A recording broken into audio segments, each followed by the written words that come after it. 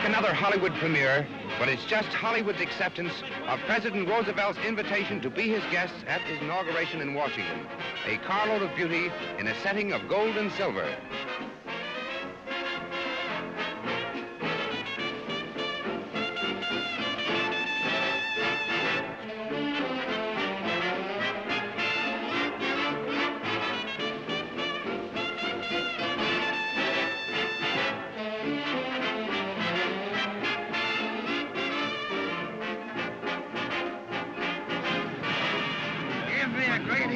To christen this train, 42nd Street Special, on its way to Washington, D.C. to the inauguration of Franklin D.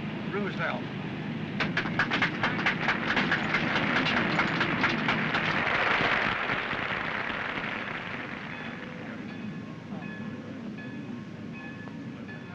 The governor has asked me to speak a few words on his behalf and say that he wishes you to take to the people of the East the tone of hope and cheer and assurance that the new era of permanent goodwill and prosperity has already begun to dawn in the Golden West. My only message is look out, Broadway, here we come. Thank you very much, Fred.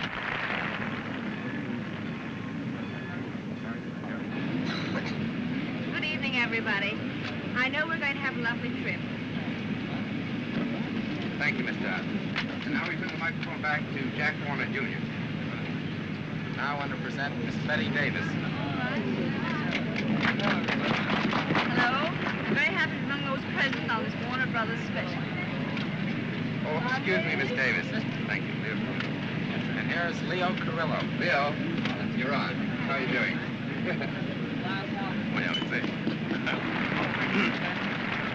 Well, goodbye, Los Angeles. We're going to Washington, and we're going to see Mr. Roosevelt go in the White House. And I want to tell you one thing, that I voted for him myself 3 times. So we're going to have a nice trip with the Warner Brothers. Goodbye, everybody. Mr. Lyle Talbot. Thanks to Warner Brothers and General Electric, we're going to have a perfectly grand trip.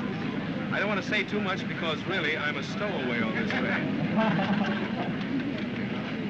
Laura LaPlante. Are we to say goodbye, or how old are these people?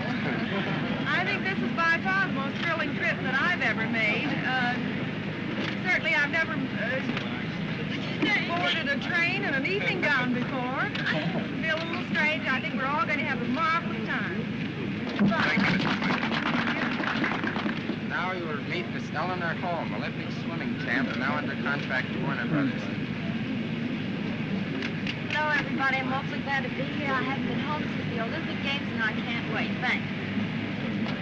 It is our pleasure, ladies and gentlemen, to present Mr. Jack L. Warner, the Executive Vice President of Warner Brothers Pictures. Mr. Warner.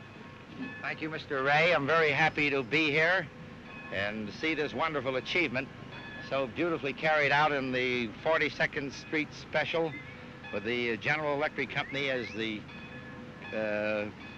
sponsors of this particular endeavor, and I hope that it will be received throughout the United States just as nice as it has been here tonight.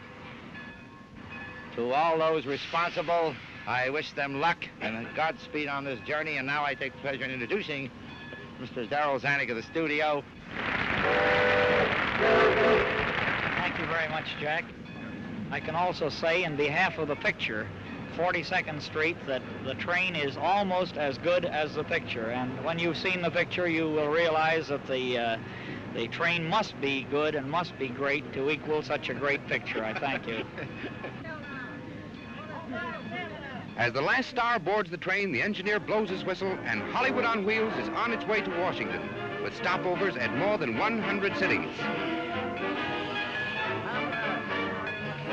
7 cars of gold and silver glittering in the colored arc lights. What a sight! And as the band plays the theme song of the picture, 42nd Street, the train gathers speed in its epoch-making trip across the continent.